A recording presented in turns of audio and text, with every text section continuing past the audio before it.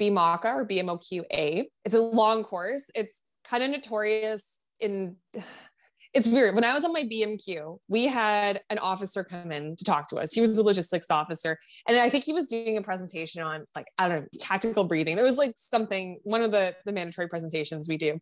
And he was like, you guys are going to use this. You're going to use it because you got this course. It's the hardest thing you'll do. And, you know, he's like talking about it, like his eyes are like just staring off. And he's like, the water was so cold that day. Like it was just, and then he kind of like came to and he was like, oh, you're NCMs. Never mind. You don't have to do this course. Don't worry about it. And then he looked at me and he said, except you need to do this course. So I'm like, what is this course? Like I'd heard all about this course. It's known as, BMOQ-A, BMOQ, CAP is like the old term for it, which was the Common Army phase. Sometimes it's called phase 2, I think. There's all these different names for it. It's been all these different things over the years, but it's the big course that they run. And it's where it's the equivalent, if anyone's familiar with the NCM career progression, it's like doing a PLQ and a bit of RSCC and advanced small arms all in one course. So it qualifies you as an infantry section commander. It's run by the infantry school. So it is, even though it's for all Army officers, you're still part of the infantry in a way up to that course, because at the end of the day, even as a logistics officer, like if I'm in a convoy and we come under attack, I may have to run a section attack, or I will have to do a defensive, or there'll be like, I need to be trained on a C7, a C9, throw grenades, like the pistol is the other one. So those are all the things we do in that course. And it's to teach leadership. And like you were talking about, it's doing things in very, very difficult conditions and still being able to think. Myself and a bunch of people from actually our course, which was really awesome to see some familiar faces. We ended up on a course out in Gagetown in April. Our quarantine started in April last year and the course itself started in May. It was actually kind of the best thing to happen to me last year because everyone I know had a really hard 2020.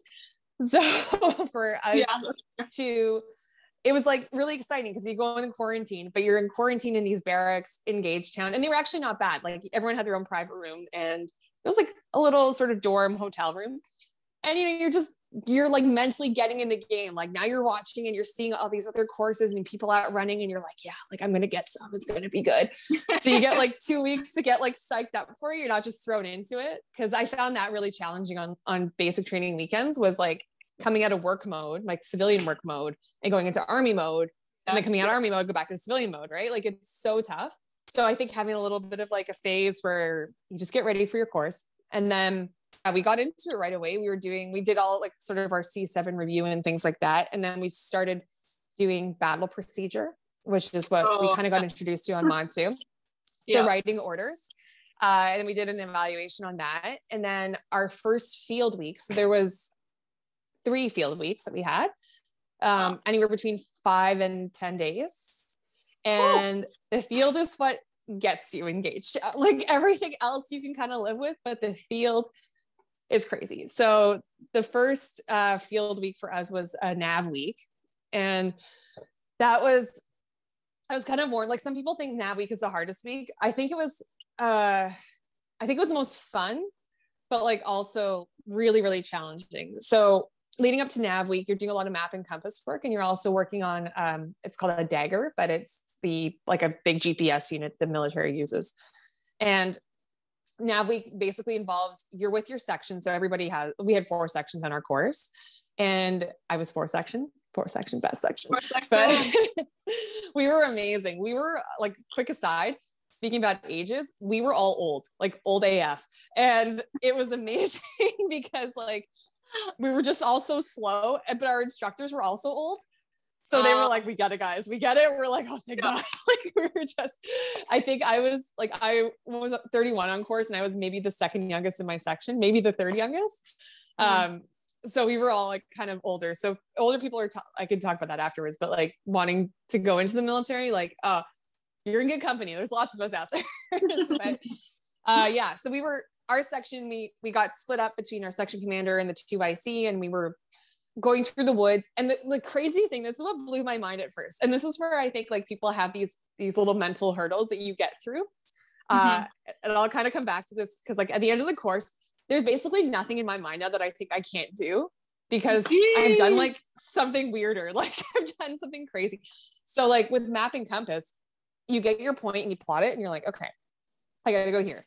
And normal people look for a path. They look for that kind of thing.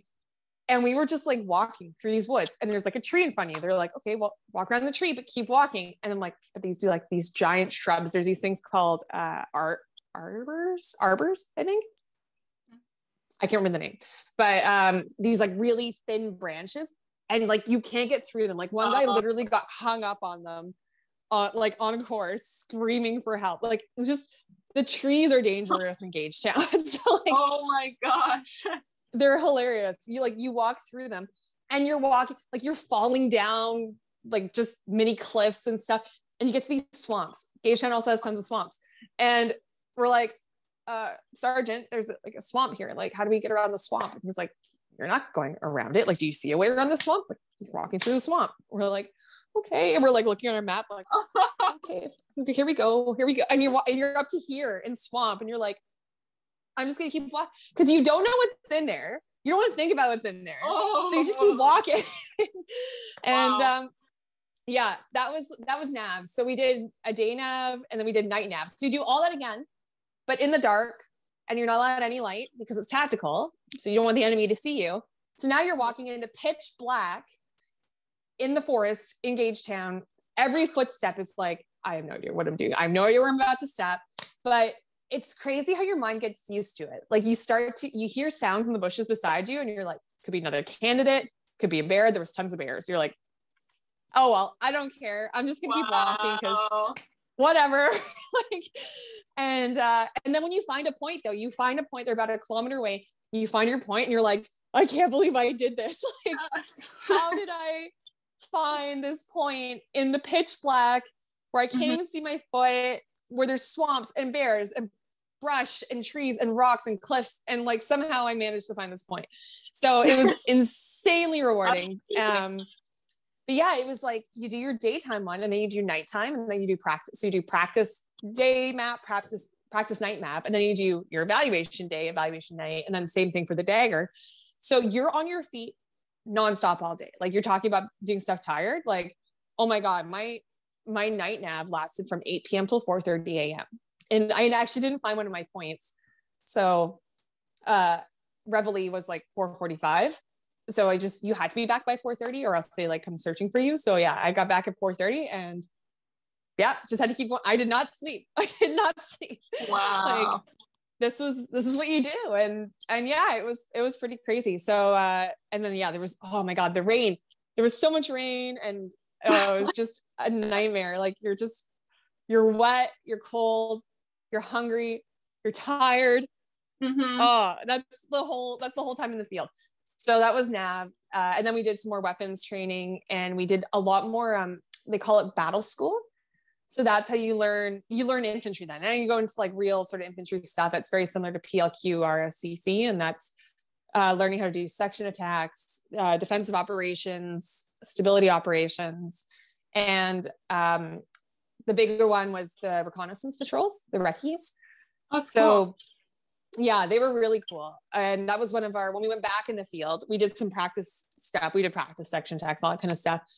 Came out of the field, got our COVID shots. So even though we had 2 days off, we were like just laid up in bed with COVID vaccine hangover and then right back into the field, exhausted. And we were doing evaluations on that. And for our recce patrols, they take 8 hours, or you get 8 hours. And what you do is you're leading a group of 4 there's like a point that you have to go to, and there's something at the point, like there's either a house or a road or a truck or whatever, and you got to go do reconnaissance on it. So you have to have like a drop-off point that's like a kilometer away so that they don't know you're coming. So you coordinate the transportation to that drop-off point. You have to plot this is why we did nav, is you plot your point from where your drop-off is to where you're going in the woods. And you like cut across, you lead this group. So that's all the leadership stuff. You lead 4 people through the woods. And then you're like, okay, this is where our point is. And you do all sort of like the hand signals and all that kind of stuff. And then you sort of like do this cloverleaf pattern around it. And you've got everybody like watching and sketching and doing security on it and everything. You're there for about an hour. And then you have to take a different route out because you can't go back the way you came. Then you get another pickup on that road or wherever you got dropped off. You get like a pickup point and then you go back. And that, all of that. So from when you get your orders to writing your orders as the patrol commander to running the patrol, coming back, doing your debrief, all of that kind of stuff, 8 hours, which goes by so fast. And then you like your section members too, like they're not resting during this time. They're building a map model for you. Cause as soon as you have your orders, you're like, okay, like this is what we're going to be doing. Here are the coordinates. So, you know, your buddies are all looking at their maps and they're drawing out the train so that like when you're finished writing your orders, you can come over and explain, here's where we're going to go. Here's what we're going to do. So even if you're not on, you're still on, like you're still doing something. Right. And we had 5 of us that were doing these in our little group. So these were 8 hours back to back. So the minute someone finished, they're like, you're going to orders. So we had 40 hours straight of these patrols. So when you're talking about doing stuff tired, think about doing orders, running that, coordinates, leading navigation, all of that. Wow. And like, yeah, it's and it's day and night. So mine was from 8 p.m. until that was another one that was 8 p.m. to 4 a.m. So yeah. Like, just want everyone to take that in right now. You know, you're in Town. The terrain is awful or challenging. Let's say it's wet. You don't know what you're stepping on at times. You have to do this day or night. You're probably carrying some stuff. Like, you know, you have your rifle. You probably have like a day pack on, I'm imagining, or something. Yeah, and you got your tack vest. You also have your flak vest on. So you're probably about, I think we calculated. Yeah, it was about 40 pounds a year at any given time you have on. Wow. Okay, so you're carrying at least 40 pounds. And you're walking day and night nonstop for 40 hours and using your brain. Even when you're not the one giving the orders, you're writing down on your map, you're making sure, you know, you're doing all your side jobs to make the leader's job easier at that time. Exactly. And making sure your mission's accomplished. Like that's a lot of work, you know? I'm sure now going back to your civilian role where you work nights, right? So you're working what, like 9 p.m., 6 p.m. When do you start? Yeah, I work usually like 8 a.m. to 5:30, or sorry, 8 p.m. to 5:30 a.m. p.m. to 5:30. So coming back from your training when you're doing 40 hours straight to your civilian job, does that make you kind of say like, oh, I got this, like nights are nothing now type of thing? For sure. I mean, like it's a little different because it's still like my civilian job, it'll be like 7 days straight of that. It has a different effect on you.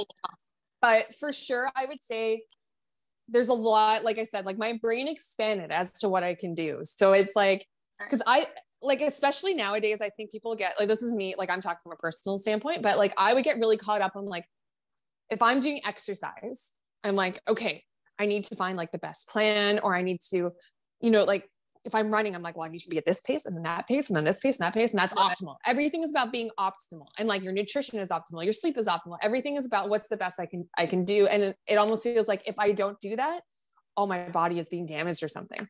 But like after going on this course, like I moved nonstop for like 10 days.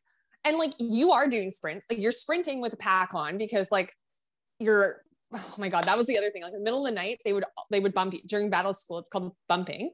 So they would just have, they literally have a group of privates that they hire for the summer to attack the officers at night. Oh my like God. That is their job. That's It would awesome. be great if you're a private. Yeah. If you're a private and you have nothing to do for a summer, go do that. Cause it's probably like the funnest job ever. They get to play the enemy force. So the enemy force every night. So even when you think you're going to get sleep, you're not going to get sleep because they're going to bump you.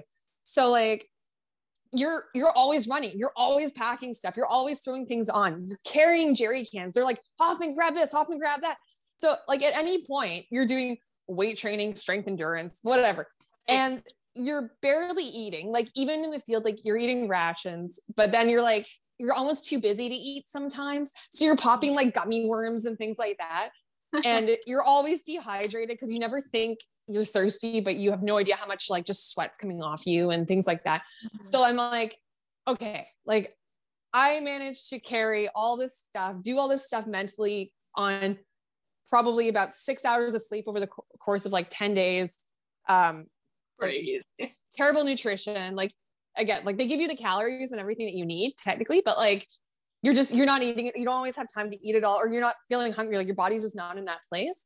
Or you're eating like just pure sugar. Not enough water, not enough sleep, whatever.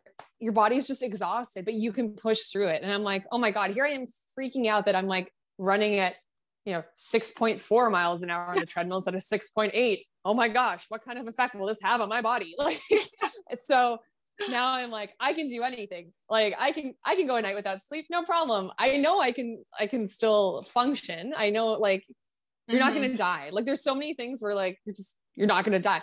I didn't wash my hands for 10 days and still ate food. I eat food off the ground now. I don't care. Like, it's like, cause you have carbon and dirt and who knows on your hands. You're like, I'm starving. I don't care what's on my hands. Like, no, like, you're not going to stop put hand sanitizer on when you're in the field and kind of like make sure everything's nice and then eat your little meal. You just gotta like harp it down and go. Exactly. Like there's just so much that, like, I've been cold, but like, I'm like, I haven't been as cold as I was in the field. I'm wet. I haven't been that wet. Like, it's just all these things. Like, it just doesn't, everything is in perspective. It's actually, I don't know if this is going to be a further question, but it's actually inspired me this year to run an ultra marathon. I saw that. It's a 50K, but so it's a bit longer than a marathon, but it's a like super technical field one that's up in Halliburton. And for me, it's like, it's not that like, I'm like, oh, I got this or kind of thing, but I'm like, even if I can't run it, I know I can finish it because I probably walked 50K just in the woods alone in Gagetown on like no food or sleep. So like, that's amazing. I'm like, I know I can persevere. Like it builds up your perseverance and also your camaraderie. Like the stories that came out of that course, like I lucked out. I had an amazing course. I had amazing course mates. We just gelled. It was just amazing. Like I was so happy to be there with them because you're all going through it. You're all freezing together. You're all doing it together. And like, just, it's such a good time. Like it's horrible at the time. Yeah. But when you look back on it, you're like, I've done something really hard. And I think that's one of the things that people need to do more of nowadays. It's very easy to make things easy. And it's very easy. Yeah. Even turn off your lights. Like some people have their lights hooked up to their phones. So they don't have to get up. You know what I mean? Yeah. Like, we're trying to be ultra comfortable, but that's not necessarily where the growth is, right? So exactly. Like growth is in the hard times for sure. And that's like, I always just kind of say like, the harder it is, the bigger the reward. And like, if you're not feeling that fulfillment or that happiness or that like, oh, I'm missing something, go do something hard. Because I guarantee you, when you finish that and you accomplish something, you're like, wow. Like I think probably one of the proudest moments of my life, and I've done some pretty cool things in my life, but I think one of the proudest moments was looking at my watch. I had to be back at my, like my pickup point. So we had an MSVS, which is like a big military truck that was coming to pick us up that I had scheduled because these were my orders during the reconnaissance patrol. So I had to get everything down. You give your orders to the driver and you're like, oh, I hope this works kind of thing. And I ran my whole recce. I got to my point. We did our sketches. I did everything right. Like I did all my commands right. And I remember like going through the woods on the way back and I was like, oh my God, I think I'm going to be lost. And like, everyone gets lost. You're always lost in the woods in Gagetown. It's like a joke like that. Like officers are always lost. We are always lost. But like, I was so lost in Gagetown and I'm just like, oh my God, there's no way that I'm going to make this timing. Like I have no idea where I am, but I kind of like kept my cool. And I'm like, all right, the moon is over here. Like I was just doing something. I was like trying to like, I'm like, the moon is here and therefore I'm going this way. Like, I don't know. I just kind of went with my gut. I had a feeling I was going in the right direction. And I ended up emerging from the woods in like the exact point I went in. Wow. I don't know how I did it, but like I came out there.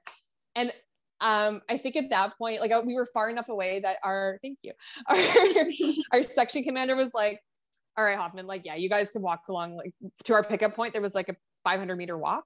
And he's like, you guys can walk along the road the rest of the way back to your pickup point. That's fine. Cause we were like kind of walking through the bushes and he's on the road watching us. He's like, hey, like your mission's complete. You did a good job. Go back to your pickup point. So I'm leading them and everyone's walking behind me and we're all in single file. And I look at my watch and it's like like 302 or something. And my pickup was 315. And I'm just like, oh man, like I'm going to make this. And like the moon was coming down on this like dirt road. And I was like, just beaming. I'm like, I can't believe I did that. Like, I can't believe I just did a recce. Like, and we made it. Like, that's the amount of moving parts. So like the amount of like effort, moving parts, the skills, all the things that go into that. I don't know if you can really experience that without doing that. You know what I mean? Like, it's hard to imagine exactly what that feels like until you are sleep deprived, cold, hungry, tired, and still completing the mission. You know what I mean? So I can only imagine the growth that came out of that. Like you said, you're running an ultra marathon now. That's crazy. That's so cool. You're gonna be you're gonna be the female David Goggins. You know who that is? I would have gone that far. Look him up. You're gonna have to look him up and read his book before you do your ultra marathon. Yeah. Anyway, Navy SEAL guy. He does ultra marathons now. So I've seen definitely heard of him. Yeah, no, I think it's just, it's such a cool thing. And especially like we just learned that stuff the week before. So like, again, like with that expansion, like of my mind, it was sort of like, there's so many limits that I would place on myself. I'm like, no, I need like a year to learn this kind of thing. Like I need preparation. I'm always a little bit of a control freak. So for them to just be like, you're going to learn it today and you're going to do it tomorrow and you're going to be evaluated the next day. And you're like, I can't do that, but you can. I can. So very, very amazing. That was an awesome training experience. So that was my most recent one. And then, I came back at the end of July. So it was like a pretty long course. Came back at the end of July, and I'm just waiting now for my logistics course.